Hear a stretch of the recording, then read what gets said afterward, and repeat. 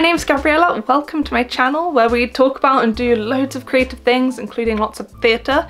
If you saw my recent video about my journey to getting into drama school, you'll know that earlier this year, before lockdown, I was doing a lot of student films. They're such a great way to get started as an actor, to get experience and network with upcoming filmmakers and potentially the people that might be giving you jobs in the future. They're also great for getting footage together for a show reel or to put yourself forwards to agents with. And loads of film festivals have submissions from film schools. So if you end up doing a student film, you might end up in a film festival, which is such amazing exposure. I managed to book 6 student films between January and March this year.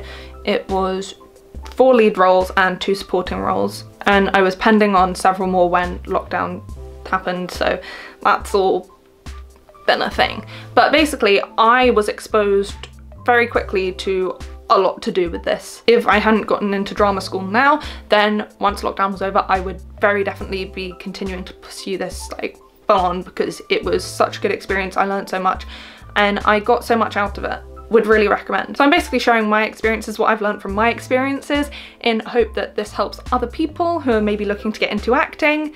And I know right now isn't ideal because you won't be able to put much of this into practice, but right now is the perfect time to be preparing so that as soon as everything's back up and running again, you are ready to go. So this will be a 4-part series unless I come up with like more stuff to say, and I'll be covering like the overall how to actually get jobs, get them booked, how to go through and pick out what to actually apply for, like what things you should be looking for in job listings, what to expect once you've booked the job, so everything between booking it and actually turning up on the day and what to expect on the day, and then also how to get the most out of it. Today is the big ol' overview of how to book them. So keep in mind that casting calls will probably only be going out during term time, but always keep an eye out because you might get lucky, things might pop up around other times. So first option is if you live in like easy travelling distance of a film school or university that runs film courses, and that is to contact the university directly. Find contact details on the website for their course leader or course leaders, and drop them an email. Let them know you're an actor starting out who would love experience working on their student films. If you've got any experience, you could briefly list what experience you do have, and would they be able to put you in touch with any of their students who are currently casting or will be casting in the future. Universities and university professors are not always the fastest at responding, so it might be worth a try of actually trying to approach film students directly if you're not hearing back very quickly. I would go through the university first, and you can send follow-up emails after a couple of weeks if you haven't heard anything. But for looking for students directly, Facebook is a good place to start. There's lots of student groups for courses and things, and often students will put out casting calls on Facebook as well. And often they have their own production companies. So if you manage to find the page for their production companies, you'll see what they're casting, when they have casting calls coming out. Or you can drop them a message there, very nicely ask them if they're casting, and if they're not, you'd be available in the future, but would they be able to let you know how you can get in touch with other people at the university on their course who are casting at the moment? If you do find an advert for a casting, then always include like a headshot and CV as an application, but if you're just reaching out to someone, you probably wouldn't need to include those. There's probably no harm in it, but you can always send it later. They'll be able to see your social media when you message them, if you're messaging them over social media, so they'll have something to go off already. If you don't have a lot on your CV, then it's probably not worth it. Just keep your social media clean. I started out trying to do this, but ended up using casting sites because by the time it got to the point where I was being put in touch with the right people at the university, I had already booked several jobs through casting sites, and it didn't look like I was going to be having a problem with getting them on casting sites, and I was already a little bit overwhelmed with what I was getting through, so I decided I didn't really need a second source of getting student films. But I do know that getting in touch with courses directly is good, because one of the films I was doing, the lead actor was a student at the same university on the acting course, and I think it was his 3rd student film in 2 or 3 weeks, just because he knew the people at the university. So getting in with the people at the university can just be a really quick, easy access 2 castings. Depending on the production and everything, you may still be required to go through the usual casting process, but it's just a much more direct route to it. And obviously if you can get in with that group of people and people know you, then you're far more likely to be cast, because it really is who you know, and if people can give you good recommendations to other people on their course, then people are probably more likely to go off their friends' good recommendations, or if they've seen you in some of their peers' projects and liked it, then you're probably more likely to be able to use that connection. So, your second option, casting sites. So in the UK, student film castings are usually put on Mandy, Spotlight, Star Now and Backstage. I'm going to be talking about the process through Mandy, although it should be quite similar for all the others, but that's because Spotlight, you first of all need requirements to be able to join, like a certain amount of professional credits and things, and all of them require fees for you to be able to join and access all the castings. Mandy is the only one where basically they have an opportunities board, which is projects which pay less than £80 a day, which virtually every student film falls under because they have teeny tiny budgets, and sometimes the universities don't even make them budget in or give them money to be able to actually pay actors. Like the majority of ones I've done, the travel expenses that we got covered were straight out of the students' pockets, and if we did get a fee as well, that was often out of the students' own pockets as well. The university didn't always cover it. But yeah, basically this opportunities board, it's absolutely free to apply for anything on there on Mandy, so it's the only site where you can apply for student films for free.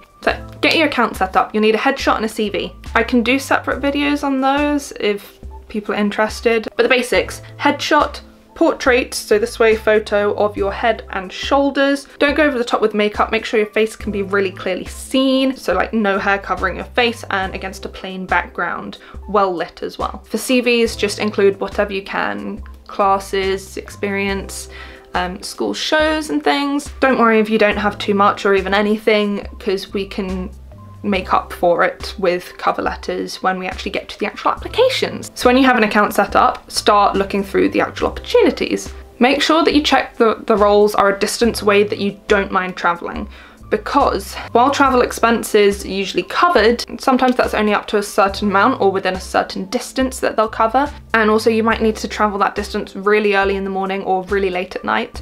As well as that, they might be doing in-person auditions, in which case you're going to have to travel that distance there and back, and that won't be reimbursed regardless of whether you get the role or not. So once you've picked the roles that you're going to apply for, and this should be a reoccurring thing, I was checking pretty much every single day and I was applying for at least one job most days. You attach your headshot and CV, and then you need to write a cover letter. This should basically just explain which role or roles you're applying for, what you like about the project. It's always nice to compliment the casting director a little bit and show a genuine interest in the project as well.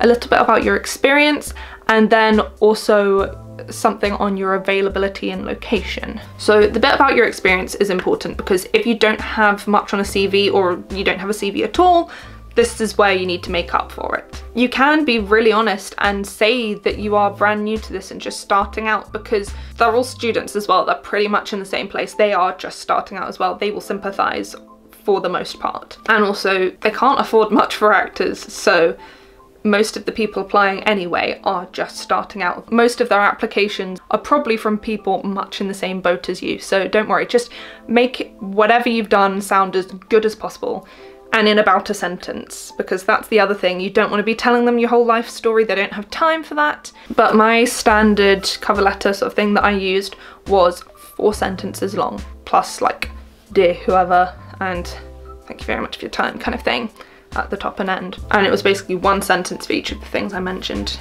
and that was it. But yeah, they may not always look at your CV or cover letter. Sometimes, quite often, if they don't have a lot of responses, they'll just send out auditions to everyone. They'll just ask everyone who applies to audition, or if they've got loads and loads of people applying, then they'll probably just look at headshots first. So it's probably only if you're in the middle that they'll probably be really scrutinising what you've put down. So don't worry too much about it. And also, before you send off your application, make sure that they haven't included in their post sides for you to send in an audition tape, like when you apply. I only saw this about twice over the 3 or 4 months that I was applying for, so it doesn't happen that often, but just make sure you read the whole post through and see exactly what they want you to do. Then my advice is just to completely forget that you ever applied for this role. The general way that it goes is that unless they're interested in you coming in for an audition, they won't message you. So don't pin your hopes on it and just go on with life. Then on the off chance that you do hear back, this varies for everyone. I found I was hearing back from about a quarter of all the submissions that I did. I know for other people that was a lot less, or sometimes it's more. And it'll usually be a self-tape, but there's quite a lot of in-person auditions as well that they'll ask you to do.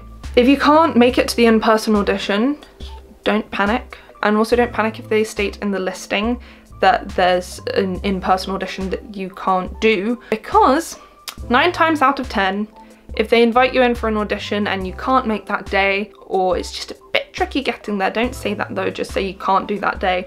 They will usually either reschedule for you or allow you to send in a self-tape 9 times out of 10. Don't take it as like a granted that they'll do it. Be very nice and polite and everything, but 9 times out of 10, if they want you to come in for an audition, they'll either let you come in at a time that's more convenient to you, or they'll let you do a self-tape. All you need to do is ask. But anyway, regardless of which one you do, you should get sent a section of the script to perform. If it's in person, learn those lines as best as you possibly can, and make sure you've taken on board any stage directions, and then when you get there, be prepared to take on direction and make changes to how you do it. Don't have it set in your mind, this is how I see it, this is the only way that I'm gonna do it. Be flexible. If it's a self-tape, record landscape of your head and chest, so kind of to about your waist, with good lighting on a plain background. Make sure they can see your face as well. Phone quality is absolutely fine. Read lines with someone else stood behind the camera, just to the side, so you can look at them, or look somewhere else if you want, but don't look directly at the camera, look slightly to one side or the other. If you don't have someone in person to read lines for you, you could get someone to Skype in behind the camera to talk the lines to you. There's also quite a few apps out there that I think people use as a very last resort. You could do the lines as a monologue, but if there's a lot of lines for the other person, I would not recommend this. Once you've filmed it, I would always advise doing a quick little edit to it if you can, just to make it look all neat and tidy. By that I mean, in the video, just create a little slide, like a little title card before the footage starts, that says your name, the name of the project, and what role you're applying for. If you've been given multiple scenes, you can then include another title before each scene, saying like scene 1, scene 2, etc. Sometimes they'll ask you to do a slate. Like for most auditions, like in the professional world, you usually should do a slate, I've been told. But for student films, most of them will not care, and having a title card will be fine. If you do get asked to do a slate, they'll usually specify if they want you to say anything other than your name and what you're applying for, and you can put that in place of like the title card, or you could do both if you want to just, you know, make it very clear and sure. And then upload it to something like Google Drive, Dropbox, or an unlisted YouTube or Vimeo video account. Something where they don't need to download the video file to be able to see it. And reply to the message with the link to wherever you've uploaded the self-tape. Try and do this as soon as possible. Even if they've given you a deadline that's like ages away, get it in as soon as possible, because they might get other applications in first, see those, make their mind up already before you've got yours in, and then just change the deadline. And then again, try forget that you've even applied for it. Usually if you've sent in a self-tape or been to an audition, there's about an 80% chance they'll actually let you know whether you've got the role or not. I mean, if you get it, obviously you're here, but if you haven't, they don't always let you know. They just leave you. But don't pester them about it, unless it's getting really close to the filming date or your deadline for when you have to ask work for time off kind of thing, if that's something that you have to do. Usually there's only 1 round of auditions for student films, but I have heard of some people doing more rounds, or possibly an interview, so be prepared for that. But otherwise, this should be when you find out whether you've got the job or not, and you start getting filming schedules and things. If you do have any questions about the project, their filming schedules, etc., you can message them with these questions anytime from when they ask you to come in for an audition till the filming date. Just don't send loads and loads and really pester them. And that's where I'm going to leave it today. I hope this has helped anyone thinking of trying to get into acting through student films. It really is such a great way to get experience and everything I said at the beginning, basically. This was purely my experience. It'll be different for everyone, and especially at a time like this where everything's so uncertain, but I hope this has helped you in some way at least. And even though you can't actually be applying right now, there is still a lot you can be doing, from like prepping your CV, headshots, all those sorts of things. I have made a video called How to Work on Your Acting in Lockdown or something along those lines, maybe an acting career. Can't quite remember what I called my own video.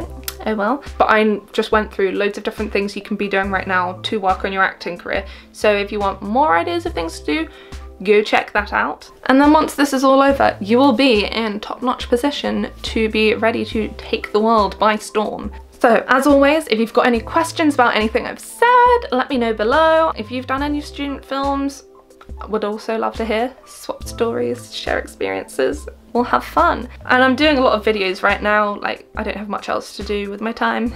So if you want to subscribe so you know when my next videos come out, that would be really cool. But otherwise, I hope you're staying safe and hopefully see you in a new video really soon. Okay, bye!